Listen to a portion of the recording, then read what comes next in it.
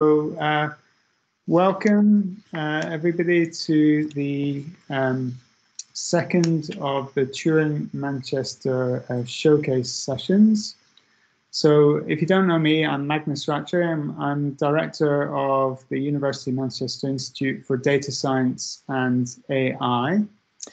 And I'm going to host the session. So we've got two great speakers today. So we've got Sophia Ananiadou who's going to talk first, and then Julia Handl is going to talk second. The talks will be about 20-25 minutes long, with 5 minutes for questions. Since we've got just two speakers today, we've got a bit more flexibility, so there's not a lot of time pressure, so we can be quite relaxed if people want to ask longer questions at the end.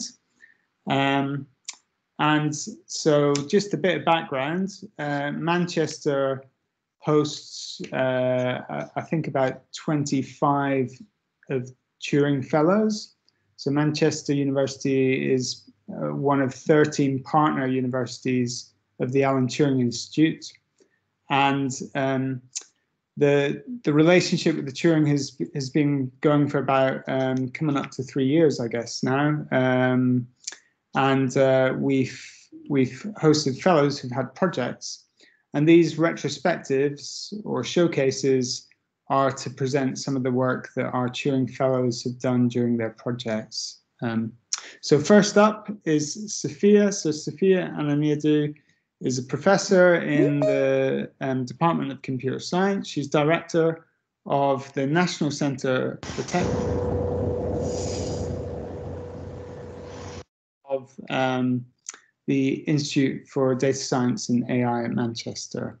And she's going to talk about PICO extraction for improved systematic review screening. And I think we're going to find out what PICO stands for, which I'm very excited about. I did well, I'm not sure if you're going to be excited. That was after the end of my talk. But, I'll try to share my screen. I hope we won't have any... right, okay, let's see. Window, okay. Can you see my screen? Yeah, I cannot hear you. Yeah, we can see it. Just go onto full screen. All right, I'm just stopping that people in the lobby. Okay, so hi everyone. I will present the research that we have done some time ago on improving systematic reviews using PICO elements. So hopefully you find out everything about PICO and what we have done. So the team, this was a collaboration between us, the National Center for Text Mining, the National Institute for Health and Care Excellence, NICE, and IDSAI, the AI Research Center in Japan. It was a small pilot. It was a 6-month pilot project. And the whole idea was actually to support NICE in evidence-based medicine. So to give you a bit more about the motivation, I was trying to close that, okay. To give you a bit more about the motivation, NICE is interested in making evidence-based recommendations on a wide range of topics, which typically can be from public health to clinical controlled trials. And their aim is preventing and managing specific conditions, improving health, and improve generally the health of the communities. Of course, this is very general, but you'll find out hopefully what it's all about. So what is systematic reviews? Oops. Okay, so I will now introduce the steps of the systematic reviews and the challenges.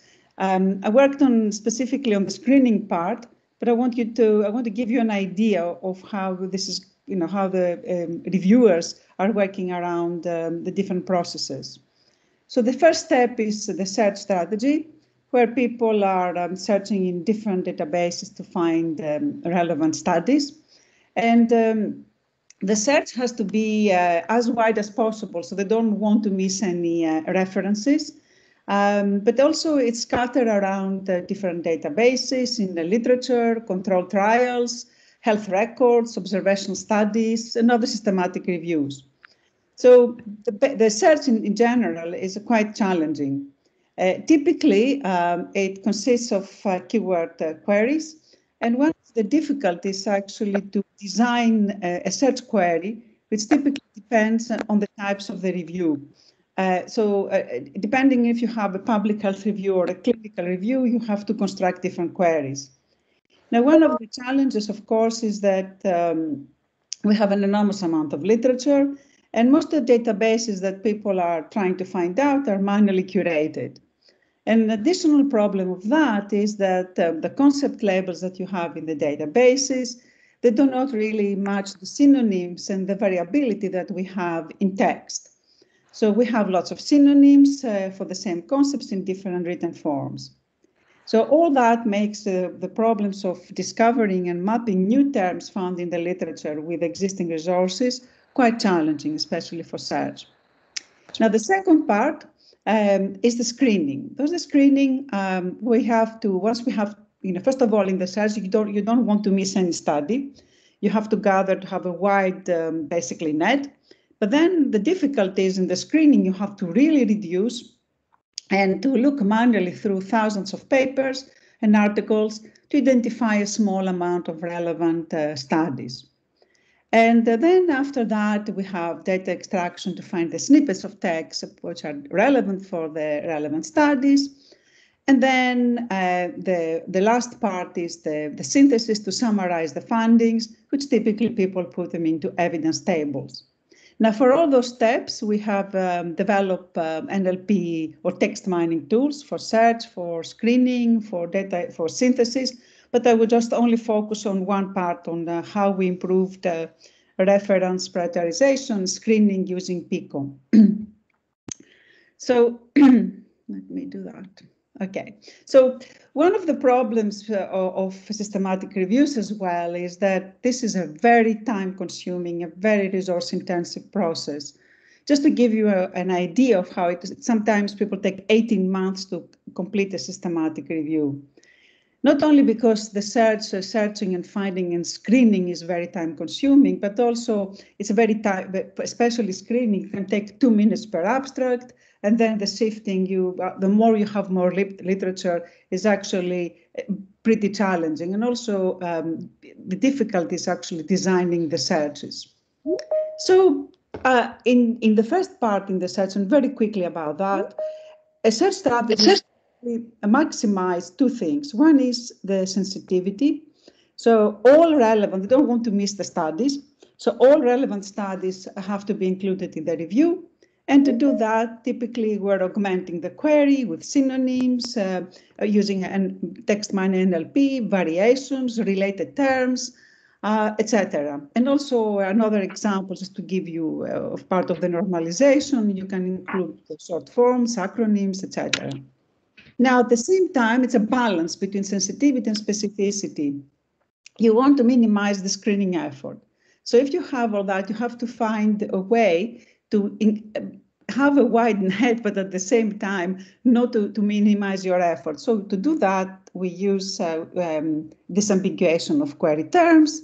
So for instance, with name entities, if you use an acronym CAT, you identify if it's an animal or cat or protein. And also you can disambiguate the acronyms. For instance, GAD might refer to a disease or might refer to glutamic acid. I think this is a protein. I'm not sure, maybe I'm wrong here, but or a gene. So anyway, apologies if it's something wrong. Now, of course, you can do even more interesting queries using NLP. You can use, as we say, subject-verb-object queries instead of keywords, and to identify different syntactic relationships between the concepts. So that's for the search. Now I will introduce very briefly the robot analyst, because on the basis of that, we built the PICO and the prioritization that I will describe in a second. So the robot analyst, we developed it again in collaboration with NICE. It was an MRC-funded project. which was basically a web-based screening system. It's mostly about improving the screening part, but we did search as well. And at the core of it was to use text mining and active learning to prioritize reviews based on relevancy feedback.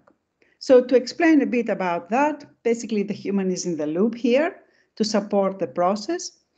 So initially we have an expert who starts the active learning process by manually labeling a small sample of randomly selected articles. And then we extract, several features are extracted. At this time, robot analyst we use to train an SVM. So we basically, features are extracted by the manually labeled sample. Then the trained SVM is used to classify the remaining unlabeled articles. And it assigns a probability, confidence probability to each classified article. And then the active learning iteration starts again, and the expert reviewer selects the next sample to annotate. Typically, we use a bunch of 10 papers, and then we have an iteration of the reviewer according to a certain criterion. In this case, we use certainty. So for instance, instances for which the classifier has assigned a high confidence value. Now, this iterative process starts and typically doesn't last so long because after a few iterations, 4 or 5, the active learning process is repeated when we reach about 95% of the relevant articles. And this is important because this is how the metrics are set. We identify the 95% of relevant articles by the active learning. And then we have the relevancy classifier, which is trained on the screening decisions, which typically are represented by as binary variables indicating inclusion or exclusion criteria. This is how people do it. And then the predictions of the classifier on the unseen references are used to prioritize them, presenting those which are most likely to be relevant. That's basically the robot analyst. So it's important for you to understand how it works. There is, if you're interested, you can go to our website. There's also a video, about 18 minutes, step by step how to use it. And there is a paper as well. So I'll move on that. Perhaps just another slide just to see the whole process. You import references, or you can hook them to a search system. Then you search the collection with different types of inclusions, keyword if you want, terms, publication year. You can also automatically create, we automatically create clusters, which actually give you documents semantically related. Then the users start making the decisions if you include or you exclude an undecided. Then you update the active learning 5 is the machine learning model. It gives you new documents based on your selections. And then you start putting prioritization to view the most relevant. So basically on the inclusion reference in different order, descending or ascending. So this is basically the core of the machine learning. Now, why PICO? Now, here is an interesting thing. So we wanted to start screening the documents based on PICO elements. And why PICO elements? Because a research question that most medics use can be decomposed into these PICO elements: patient, population, intervention, comparator, and outcomes. Those are very generic ones because, as you will see later on, they could be more fine-grained. So those PICO elements are quite useful for formulating search queries for different literature databases. And the mentions of the PICO elements are key to screening the search results for relevance.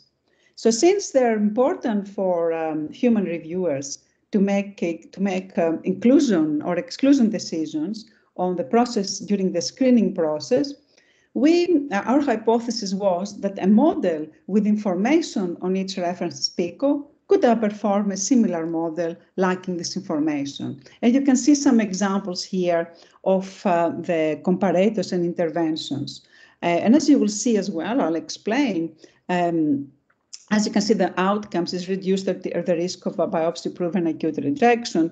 Most of them also are intertwined, are nested. And there is a reason I'm saying that, as you see later. Okay, so basically the task in this project was to screen the relevant documents by incorporating PICO elements within the biomedical and document collections. So we had 3 phases. The first one is basically to extract PICO elements automatically. Then we had feature generation and abstract screening. So in the first phase, the PICO recognition model was trained to predict PICO mention spans in text. And we used for that a human annotated corpus of abstract for supervised learning. On the second step, we have a collection of abstracts, which is processed by the PICO recognition model, and the results with the original abstract then are used to create a vector representation of each abstract. In the last phase, the phase 3, a user labels the abstracts as being included, relevant, or excluded, irrelevant. Now, these decisions then are used to train the machine learning model that uses the vector representation. And the machine learning model is then applied to the remaining unlabeled abstracts, which are sorted by their predicted relevancy. So the user typically sees the top-ranked abstracts and labels them. So again, you can decide how you can show them, but basically we see the top-ranked abstracts and then label them. The process continues. So what's the next phase? So the first phase is, as I said, is to recognize PICO elements. And the PICO element is basically, we have to build a good model to recognize these mentions. So this takes us actually to the next step, which is actually the PICO name entities. And here is the reason I'm presenting that is that typically the name entities here is basically semantic types containing PICO, but other entities tend to be nested. And for you to understand the concept of nested, I used another example, which is not really PICO, but it could be, is that you have a span of text, narcotic-induced respiratory distress, which contains a subunit, drug, and ADE, which is adverse drug events and reasons. So you see that there are different bundles, different nested entities, and sometimes they can be also polysemous. So it is actually quite important to be able to recognize automatically these names entities, which are embedded in longer entities. We call them nested entities. And the work for that, which I will describe very briefly on a slide, is we developed a model to do this automatically. So here we can see basically those fragments of text, which are actually the top level is patient and problem, intervention, comparator, and outcome.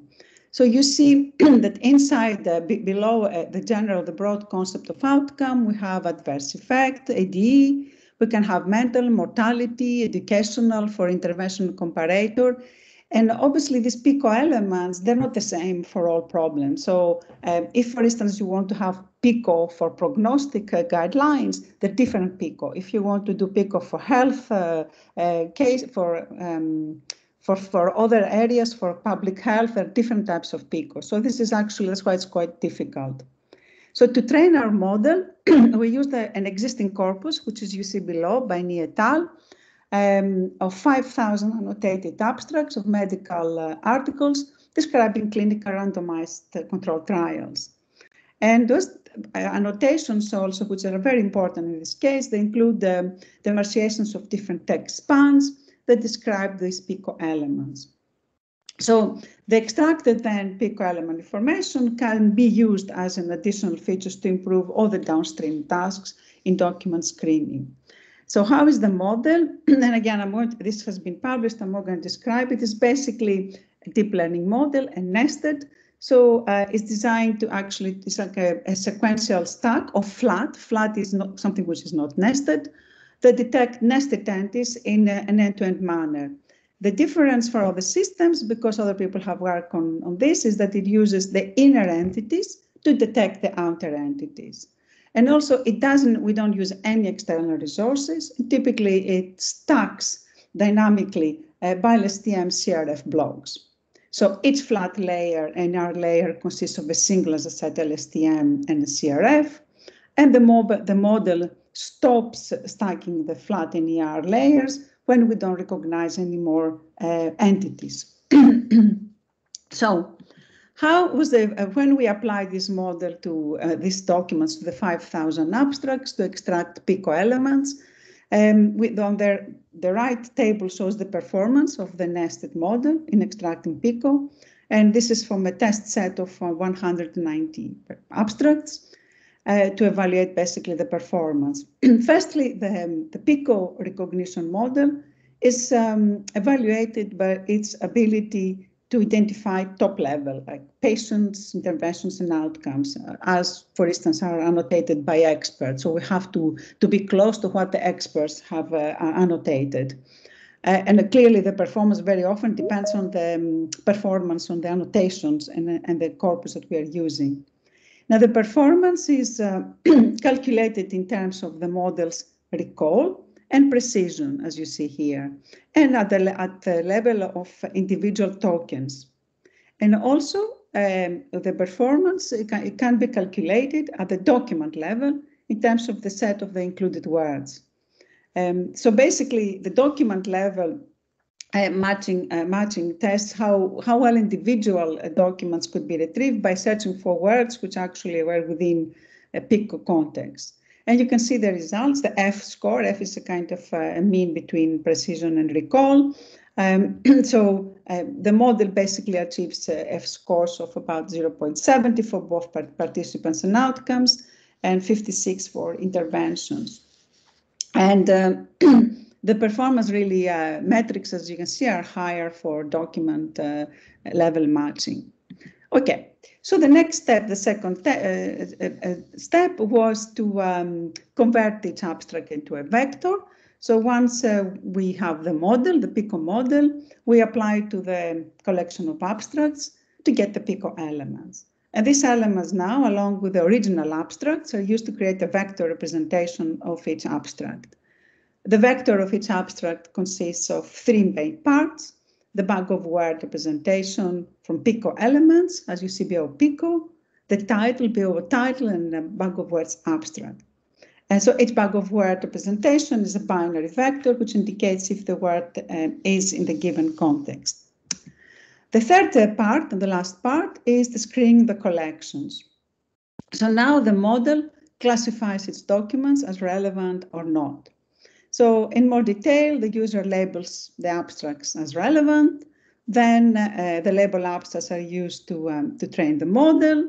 Then we apply the model to the remaining unlabeled abstracts, and the user labels the top rank abstracts, as said before, and we repeat the process 1 to 4. So the next step now to show you the workflow of the reference prioritization is actually we connect the three phases that we developed into a pipeline model that screens relevant documents from medical collections based basically on PICO. And the screening is basically, and the prioritization is on PICO.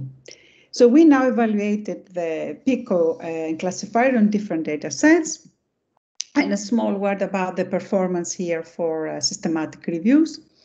It is important in this case to prioritize the most relevant references.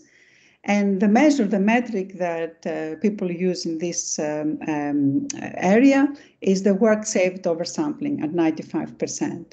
So basically it's a recall measure and focuses on the workload, on a specific workload saving at the fixed moment when 95% of the relevant references are found. So then to evaluate the relevancy, we employed the relevancy classifier with PICO on two data sets. The first one is the DERP, is Drug Effectiveness Review Project, which has about 18,000 documents, all from PubMed abstracts. And another set, we use this, the OHAT, which is the Office of Health Assessment and Translation, from the Edinburgh Camarades group. So this contains about 9,000 documents from PubMed and other multiple databases. So again, to evaluate the relevancy model, we use the WSS I mentioned at 95 metric I mentioned before. So the left table now here shows the performance of comparisons with related work in the two data sets. So our model outperforms related work by incorporating PICO elements, except from the work from the third work on DERP. And I think this is, if I remember well, is this because they used cross-validation hyperparameter optimization to get the best performance. So such optimization was not used in our work. Now the right chart shows the results with incorporation of different embeddings and BERT embeddings. So we have the bag of words, the PICO with bag of words was the best, BERT and PICO with BERT. From these results, we can see that by incorporating PICO elements, they're quite helpful for reference prioritization. Another result, the relative feedback we have done was to see the difference for relative feedback experiments. We can see the column underlined in red, which is called LR, which corresponds to the baseline of sets from the robot analyst that I mentioned before, with logistic regression. And the PICO next to it, indicating the model with the additional PICO bag of word features.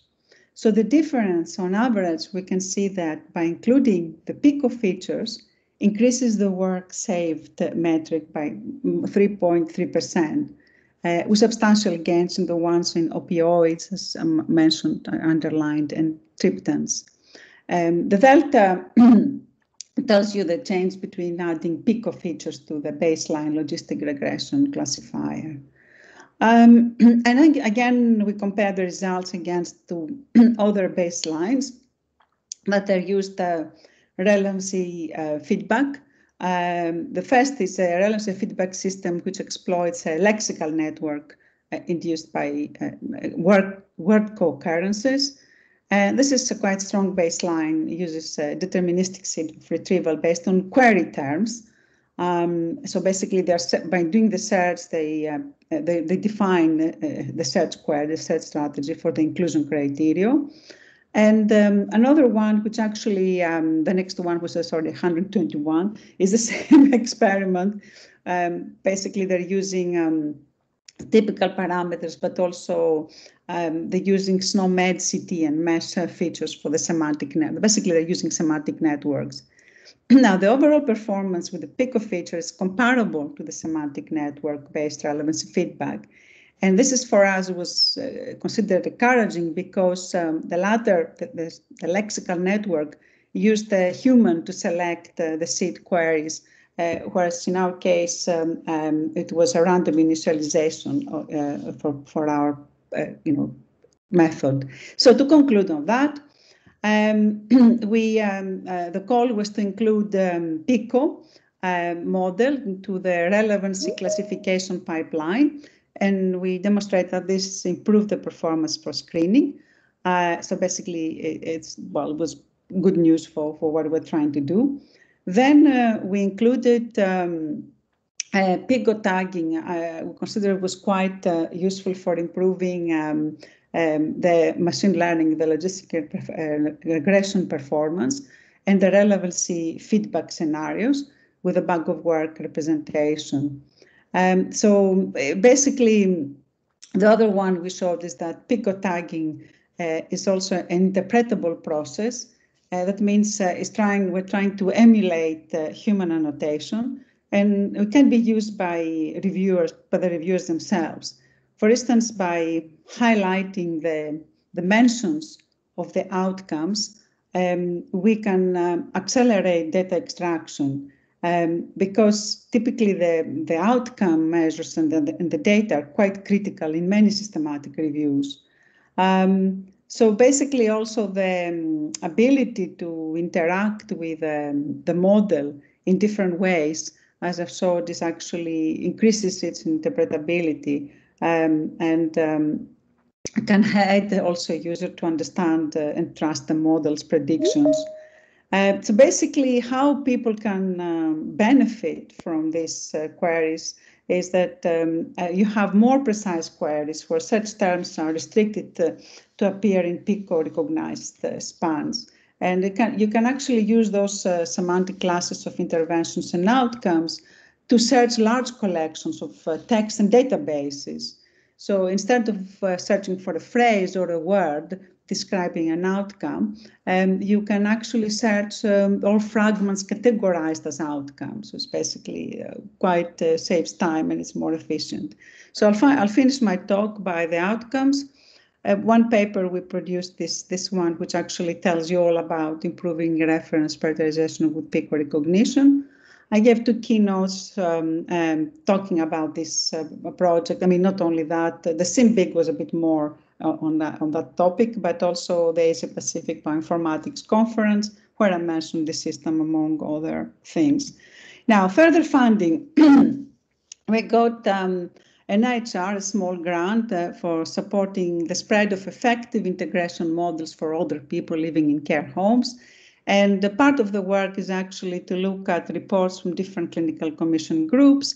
And we use the robot analyst, and we'll use the PICO once we manage to integrate the PICO into the robot analyst. And the other part was actually got some funding from the Japan Agency for Medical Research and Development. And this was about biomarkers for stratifying cancer patients, but obviously everybody that is working on, in any kind of domain and on cancer or any domain, they have to do the systematic review analysis. So currently, what we're going to do, the next steps, is, of course, we produce the model, but trying to find some money to integrate the whole system into the original robot analyst. The original robot analyst is used by several teams and NICE, so I think by having the PICO integrated into the existing system will make it even more interesting. And then the certified medicine I mentioned before, obviously this is there are more things we can do with that. So we can integrate PICO with electronic health records, and which actually has the potential to allow personalized evidence-based medicine. And obviously this stratified medicine opens other avenues, like more societal and in different sectors, basically, that, and also with the industry. So that's all about. So the people that developed, the main person who did the PICO, it was Meiji. She did the name entity recognizer. Austin, who is now in Delaware, he did the reference prioritization, and Piotr, we worked together to put the whole system. And then the other people who worked collaborated with us was Jenny Tuzi from IRC and Kay Nolan from NICE and her team. Thank you. Thank you so much for that. That's very clear. And we can't clap properly, but we can clap with the little symbols on Teams. So, okay, so let's open this up. Sophia, I think you're still sharing your screen. So there's a huge, so if you stop sharing, that's it. There you go. Stop sharing. Okay, you don't see it on my desktop anymore. Good. Thank you.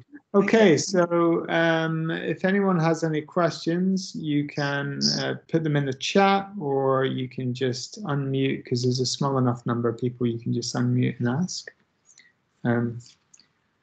Maybe while people think, I have a couple of questions, Sophia. So you showed examples in specific cases where PICO is really helpful, and in other examples it wasn't so helpful. So I think it was triptans and opioids. You got this really big boost. So what is it about specific cases that leads to PICO being useful in those cases? That's a very good question, and perhaps I think there are several reasons. It could be the size of the data set, so the sparsity or the non-sparsity of the specific classes. Actually, we didn't do the analysis why the specific use cases, opioids and triptans, had a better performance. But typically, you have either the class is sparse or not so sparse. So there are more opioids and more triptans. I think most of the times, actually, that's the case. Can I also ask, you mentioned this WSS units this work saved. I'm not familiar with that. So what's the units of that? So what do those numbers mean? So this actually tells you how much work time you saved when you're doing the screening. So that's why it's called work save or sampling. When you're starting analyzing the different documents to see they're relevant or relevant, you reach a point, 95%, when the new ones, basically, you have already reached a saturation. So what does 40 mean on that scale? Sorry, it is actually 40 or 90. It's 95. It's called after 95. No, I meant, what does the numbers mean? So how do I interpret it if you get a score of 40? What does it mean? Yeah, okay, yeah, sorry, I misunderstood. So basically, if you get the score of, 40 is that at 40%, which is actually not so bad. You have at the time of documents, you have reached a saturation where all new documents, they're already properly classified. So in some cases, for instance, that's a good question when we used for the robot analyst, in some domains, we were reaching about 68% or 70%. So basically, this also compared with the random kind of classification, or sorry, in manual classification. So 40% is okay, but still you're saving 40% of your time because you reach a kind of proper classification of the 40%. So if I'm not explaining correctly, but it's basically a measure of how much time you're saving by triaging, sifting documents as relevant or not relevant. Right. It's a performance a metric that people use a lot in the systematic reviews, in the screening as well. I didn't know it either, but when I started working on that, I got it where it was, I think. Right. So, Sami Kaski's in the audience, and he's got a question. Maybe I'll just let him ask it. Actually, he's typed it in, but Sami, if you're there, you could just unmute and ask yourself. Sure, if I can unmute. I don't know if you hear me, but yeah, Sophia, thanks, a great talk. Yeah, my question is more about the comprehensive review side, which I thought was an excellent.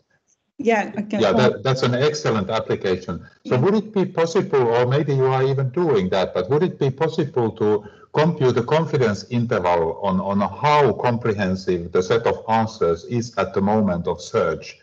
And if you would give that to the user and maybe with some control over the exploration-exploitation trade-off, would that help the user?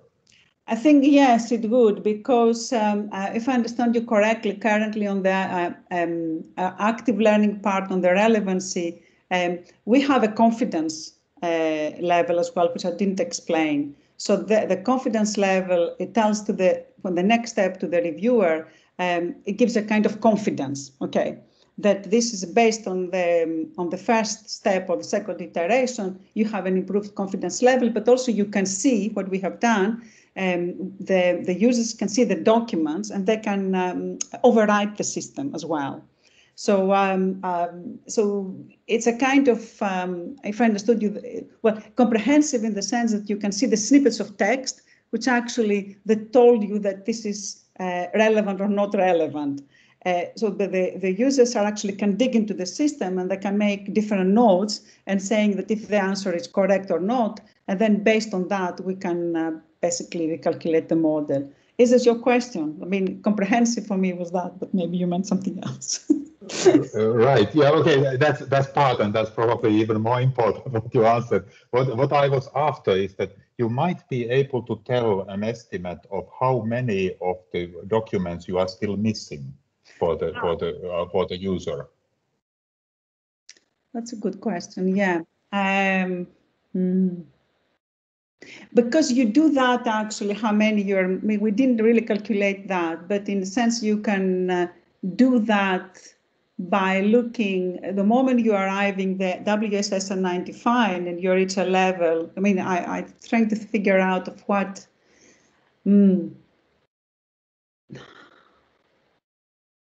we didn't do that, but I'm trying to think how I can do that right now.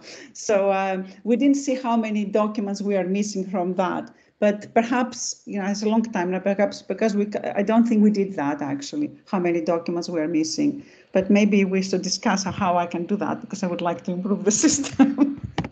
Yeah, it's probably not trivial. I mean, of course, it's a chicken and egg problem, but you might have confidence on. So maybe I can follow up with you on that.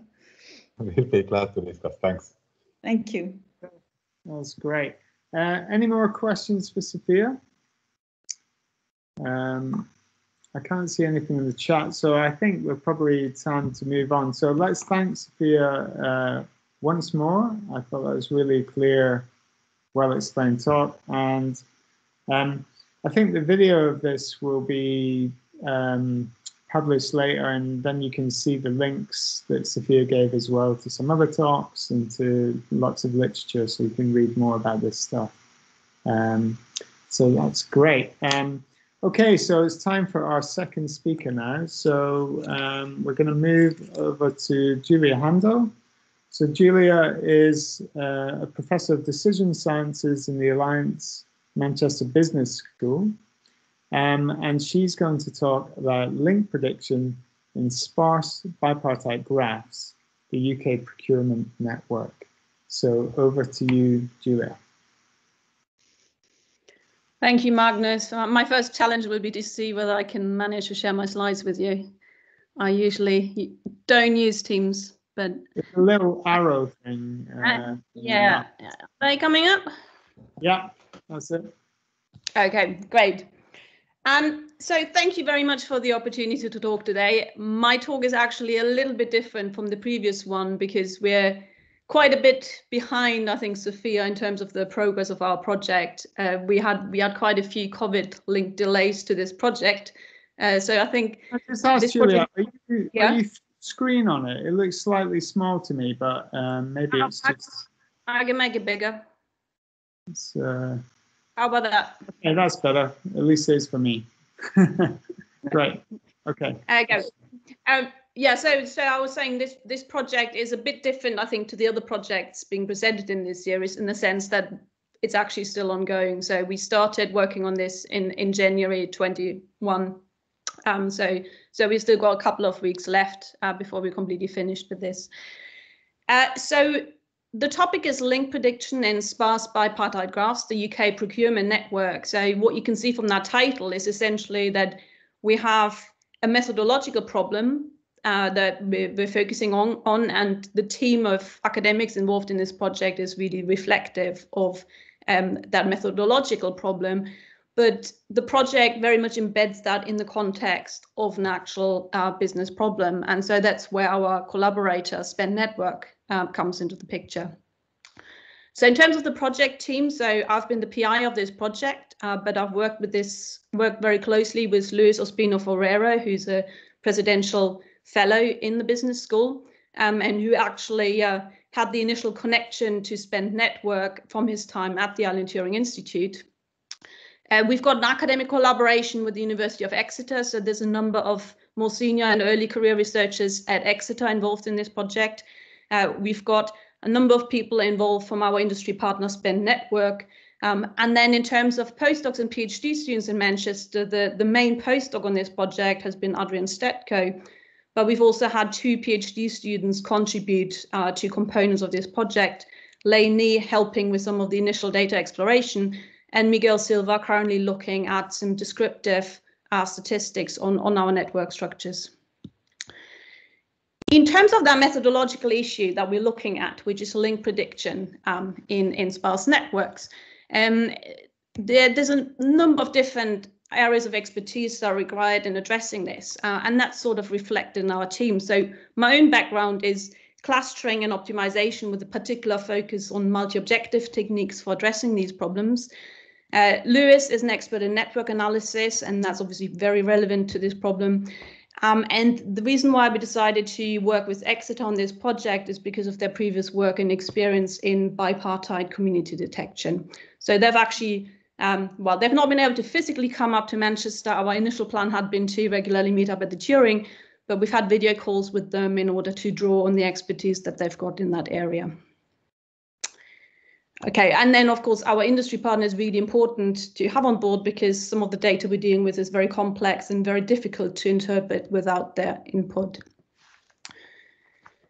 So in terms of what I want to achieve in my talk today, I'm going to briefly introduce the business problem, talk about the UK procurement network and how we can actually model the UK procurement landscape as a network structure.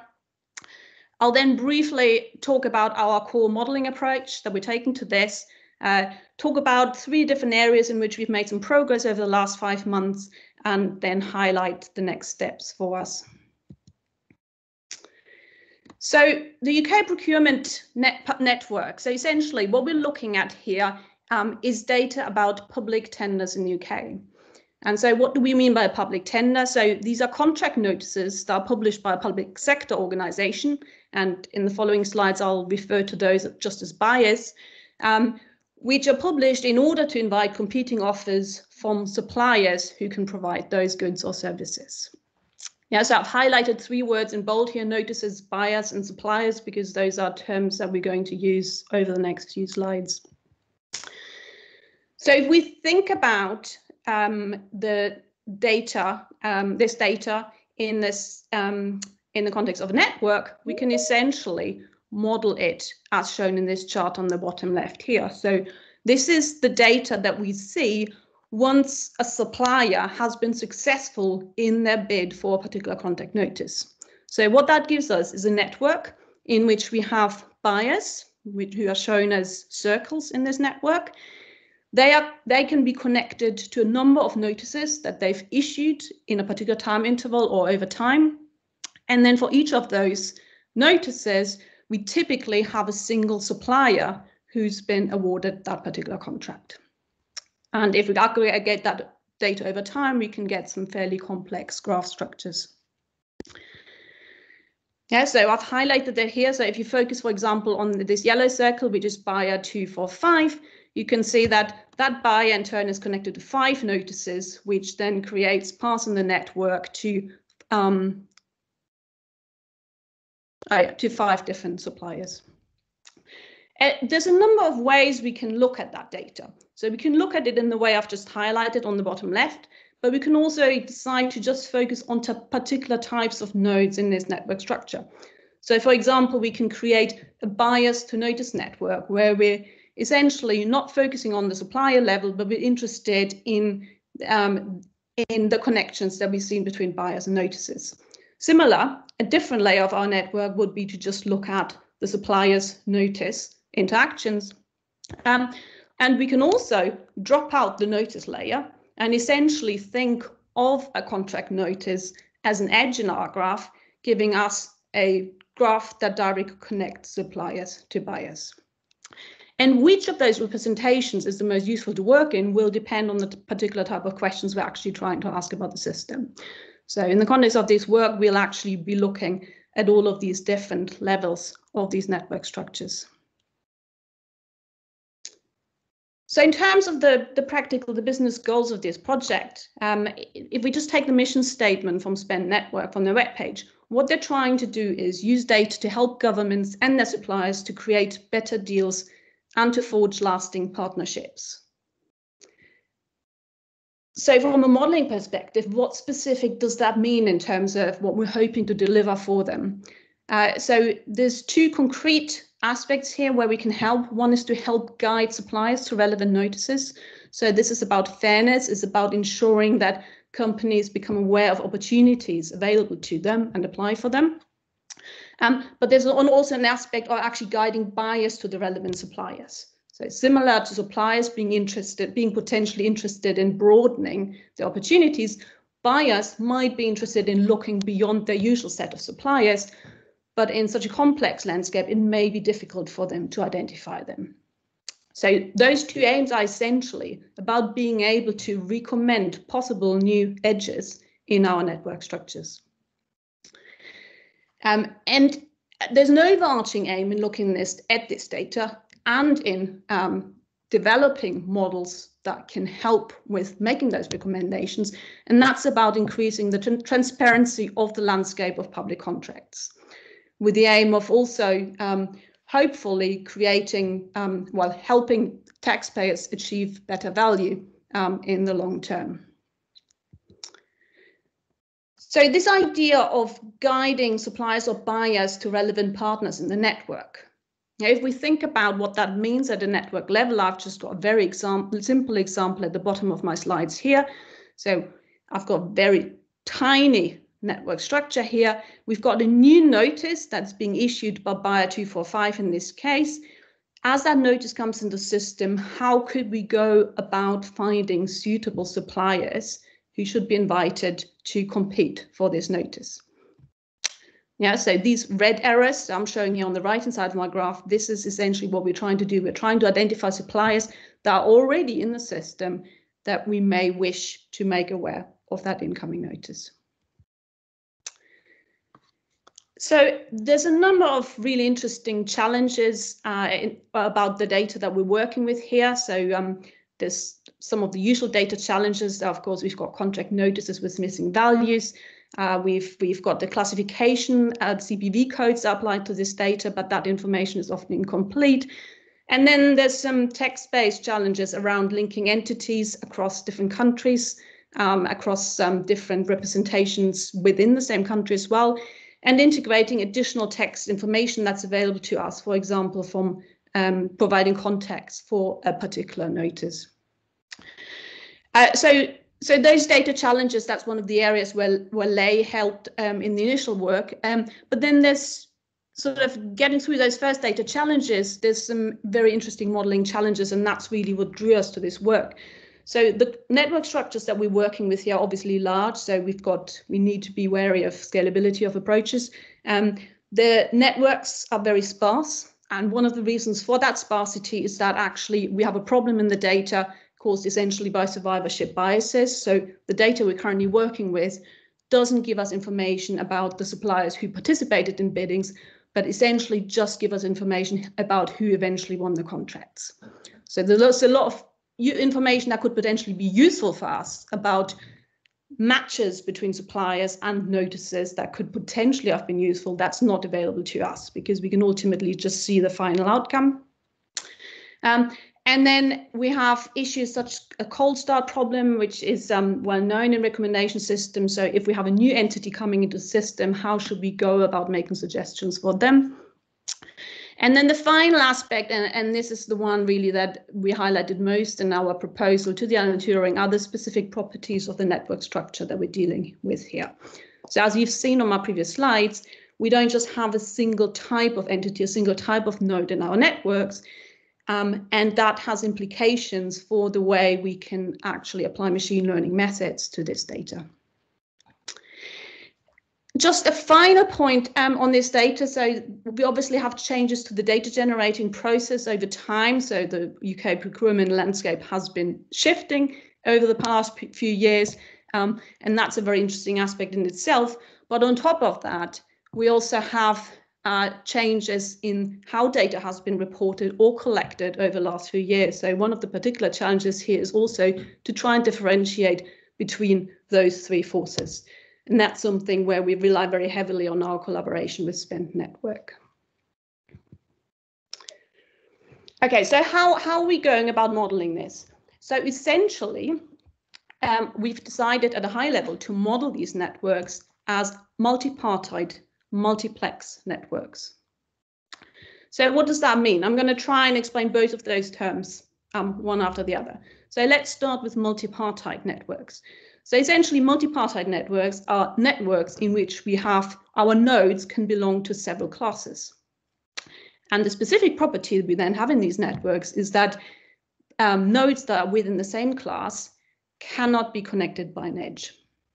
So the simplest case of a multipartite graph or network is actually a bipartite graph. And I've got an example on the bottom left here. So this is a very simple bipartite graph where we have one set of nodes up here labeled by numbers. We've got a second set of nodes down here labeled by letters of the alphabet. And as you can see, our connectors always strictly go from one class to the other. We do not have any within class connections, and that's what makes this a bipartite graph structure. We can generalize from that to having more than 2 classes in our network, but maintaining that property that we will not have within class edges. And you can see that this applies to our problem from spent network, because in that problem we have our edges are always strictly between buyers and notices, or notices and suppliers. Or if we look at the collapsed graph structure, there might be between buyers and suppliers. But what we would never see is, for example, an edge that connects 2 notices with each other. But I've got this additional term here, multiplex network. So what does that mean? So essentially, in a multiplex network, we have several layers in which we're characterizing our data. We have the same nodes, we have the same set of nodes throughout those layers. And so those nodes are actually directly connected to the corresponding node in the other layer. They're reflecting the same entity. But the way that these layers differ is by the relational information that the edges between the nodes reflect in each of the layers. So we have potentially a different set of edges in this orange layer compared to that blue layer down here. So this is very similar to a problem that in machine learning, in unsupervised learning, we would refer to as multi-view learning. So essentially we have a set of entities, but we're then able to characterize differences or similarities or relationships between these entities from a number of perspectives. And so in our data set, we have that because on one hand, we have our graph network structure. So we have that information about which suppliers were actually successful in winning a particular contract notice. But in addition to that, we have text-based information, information from classification systems that we can potentially additionally use in order to describe similarities and differences between our network entities. And once we bring those into the analysis, we essentially end up with this multiplex system. So this is conceptually sort of the first way we thought about and we've been framing this problem. So in terms of then starting to move towards predictions within our system, we're modeling this as a link prediction problem, but sometimes work on link predictions using supervised methods. Our focus here is unsupervised link prediction. So trying to move towards link predictions using unsupervised methods and specifically using methods for community detection in networks. The rationale for that are twofold. It's because of the sparsity of our networks, and it's specifically because of the survivorship bias that I've mentioned before. So if we frame this as a supervised learning problem, we'd have a major issue with trying to identify and differentiate between false negatives and true negatives in our data. So if we frame link prediction through essentially community detection, what does that mean? So there's a simple example down here. So if this is our input network structure, what we would do in such an approach is essentially cluster this network. So identify closely connected communities in this network, and they're shown here through color coding. And then the basic assumption would be that within each of these communities, we will generate new edges. Those edges will still have to be compliant with the fact that we're dealing with a bipartite, or in this case, 3-partite network. But essentially, we're assuming that within each community, we're seeing those potential interconnections between our buyers, suppliers, and notices. That's how the predictions are generated. So they derive directly from the community or clustering structure. Okay, so we're using community detection. What's interesting or challenging about this? Well, interestingly, there's a lot of work on community detection in network structures, but work on performing community detection in multipartite graphs is actually very sparse. And in fact, those methods very often rely on one-mode projections and then applying just traditional methods for community detection. So I'll just briefly wanted to highlight what I mean by one-mode projection.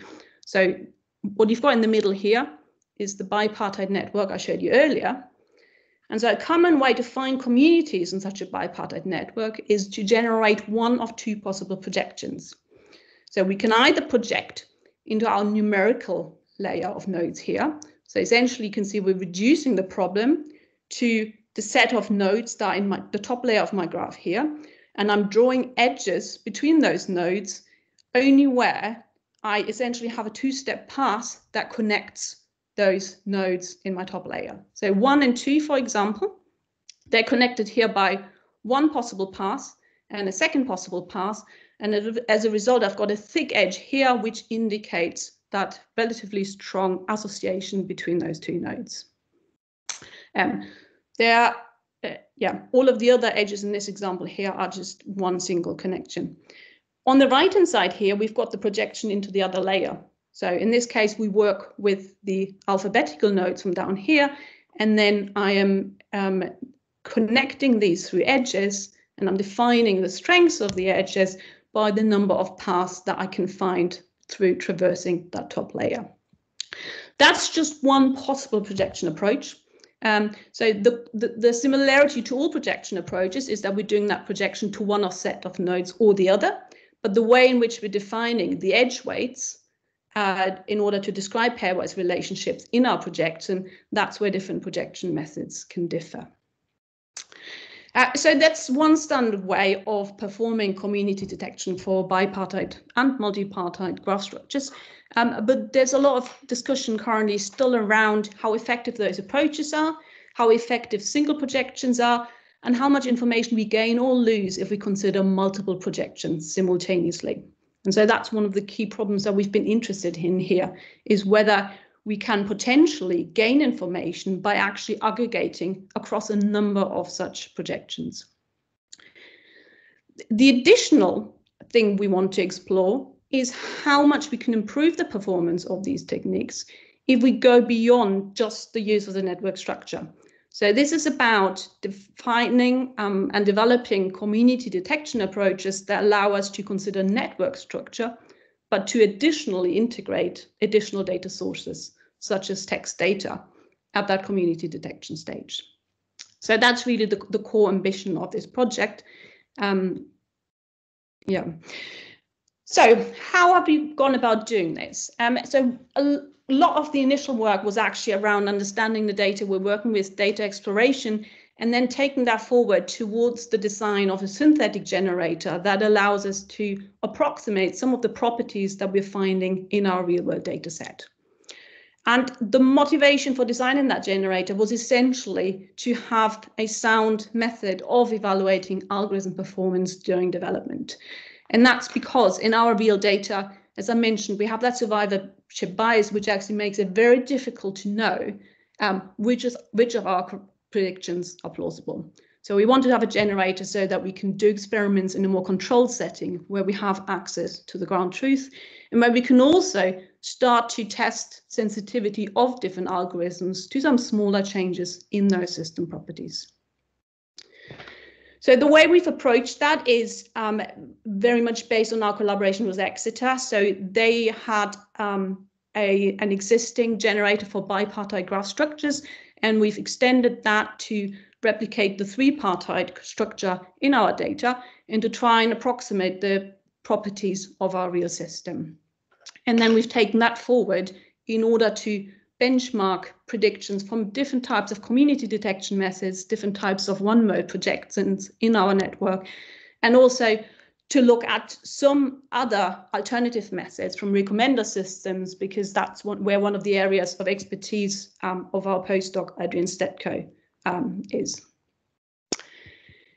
So more recently, we've then progressed that to look at the development of a method that actually allows us to integrate different types of projections and potentially these additional data sources that are external to the actual network structure. Yeah, so to integrate things like categorizations or text information that is available for individual nodes in our network. And so the core approach to doing that is essentially the use of an evolutionary multi-objective algorithm. And the rationale behind that is simply that we want to have a mechanism that would allow us to integrate and exchange with fairly little effort different types of criteria. because there's a lot of discussion and discrepancy around what actually the best projection approaches, for example, in this area are.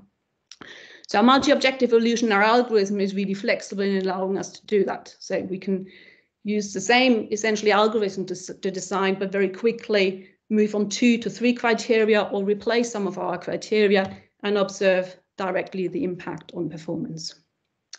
So the implementation we've currently got is based on the PyMu package and drawing heavily where we can on methods already implemented in the iGraph package. And I've just got an example here of what these results look like.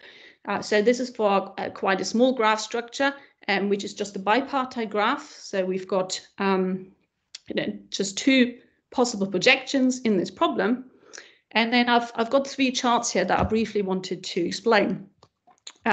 So the first one here is a comparison of the performance of 5 different methods in discovering the ground truth in this data set. What we've got on the x-axis here is a variation of the number of communities in our graph structure. And what we've got on the y-axis is the adjusted rand index, which is a measure of matching the community structure, of comparing the community, that compares the community structure found by an algorithm to the ground truth. And the adjusted rand index takes values from 0 to 1. We're trying to maximize it. So 1 is a perfect match to our ground truth. Now, this problem was designed to include some noise. So we've got about 10% between community edges. So we would not expect any algorithm to perfectly recover the graph structure. The algorithms we're comparing here are so fast greedy, which, well, actually, I should say all 5 methods we're comparing here are based on modularity optimization. So there's other approaches we could use, but these experiments were strictly focused on modularity optimization, but then looking at whether considering modularity within different projections can make a difference. So in blue, fast greedy is a greedy approach to modularity optimization on the original graph, ignoring the fact that it is a bipartite graph in the first place. The BRIM algorithm in orange is an algorithm that's specifically developed for bipartite graph structures. The multi-level algorithm in purple is also an existing algorithm which essentially applies a traditional approach to each of the projections and then uses a hierarchical clustering approach in order to essentially derive a consensus solution between the clusters or the communities obtained in each projection. And then the green and the red dots show the results of 2 different multi-objective evolutionary algorithms. The one in green is simply an algorithm that's here for benchmarking. So it simply maximizes modularity against the number of clusters. So this is simply to be able to test the performance of the GA and see whether it's as good as fast greedy in actually maximizing modularity. And the 3D approach is then the approach we actually wanted to explore, which is to look at modularity in each of the projections and to directly optimize that as an objective. So what you can see in this chart is that we're seeing a real performance advantage of this 3D approach, which performs that direct optimization in each of the projections rather than doing it on the original bipartite structure. We can understand that performance in a bit more detail by looking at what's happening in terms of our actual objectives. So this chart here, the smaller one on the top right, essentially looks at that bi-objective search space. So it looks at modularity in one projection versus the modularity in the other projection. And we want to optimize, we want to maximize both of those modularity values.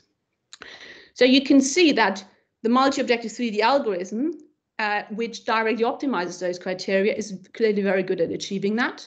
So it finds those red solutions here in the top right, which is where we want to be. Interestingly, the multi-level algorithm, which is the only other algorithm that directly looks at modularity within projections, is also very good at finding one optimum up here on that Pareto front. But what we can see is if we look at those same solutions in a different space, if we look at it in the context of modularity on the full graph, then we can see that those purple solutions found by a multi-level approach actually perform very poorly in terms of the modularity of the full graph structure. And that the same is not the case for the multi-objective approach.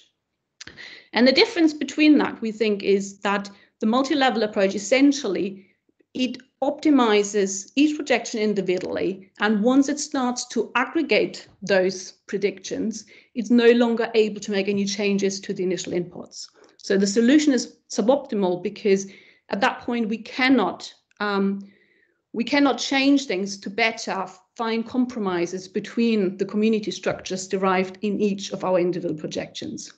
Whereas the multi-objective approach keeps the communities in both projections flexible throughout the optimization, and so it's able to find a better range of compromise solutions up here, which interestingly translate into high modularity values on the whole graph level, despite the fact that that wasn't directly optimized. Okay, so I don't think I've got time to talk about this in more detail, but the last thing I wanted to briefly mention is something that we've started to explore very recently, and we've only got some very preliminary results on this. So please don't interpret too much into any charts that I'm showing for this. So essentially, in discussions with Spend Network, we've realized that actually some of the data we're looking at here might be very interesting in terms of some of the system changes that we've experienced in the UK over the last 4 or 5 years. And in particular, we're interested in seeing evidence of system changes linked to both Brexit and the various Brexit dates and preparations for that, and also disruptions to the system due to COVID. So in order to do that, so this is where PhD student Miguel has been helping a lot. So there's some challenges here around data linking, about ensuring that we recognize nodes, for example, in different countries, if they actually, it's essentially about entity matching. So we're trying to identify actors in different countries that essentially correspond to the same actor. So there's some data linking problems here. And then we're using network analysis across different time windows in order to see and track changes that are happening in the system. So things we're interested in at looking at are, for example, the connectivity within the system over time and how that changes. And then we're also particularly interested in looking at the connectivity across country boundaries and how that changes for the UK's connectivity to EU countries versus some of the partners that the UK government, some of the countries that the UK government has highlighted as strategic new partners. But so this is very early work and still ongoing, and I'm not really able to give any interpretations on what we're finding. Suffice to say that this is a part of the project where we're working very closely with Spend Network because we have a couple of different challenges to deal with there. So over that time period where these interesting political events happened, we're already aware that the data collection processes of Spend Network have changed. And more importantly, the data reporting processes, well, the compliance of governments across the world in reporting contracts has also changed, especially over the COVID time period. So there's some interesting, possibly opposing forces at play in that data that will require some untangling. Okay, so that's where we are at the moment. So 6 months doesn't feel like anything. So we've got a lot of work to do to further consolidate this and write it up over the summer. My hope is that we can work with the TPS program at the IDSAI, especially towards potentially releasing the software for the multi-objective approach once we've finished testing for that and once it's published. And then to take some of the most interesting findings of the project forward to an external funding application. So there's a lot more room here to play with different optimization criteria projection approaches. So as I said, our current experiments were just focused on modularity approaches to community detection. There are other criteria we can apply there. And there's a lot more work to be done on the integration of text data into our models. Okay, so that brings me to the end of my talk. I just wanted to finish by thanking the Institute and the AMBS Research Office and the Alan Turing Institute for actually allowing this project to start. We had a nightmare getting it off the ground last year, thanks to COVID. And we were literally able to get someone into place at the very, very last minute. So thank you very much for your support with that. And I'm happy to take any questions now and equally as a follow-up via email. Thank you very much. Thanks, Julia. Excellent.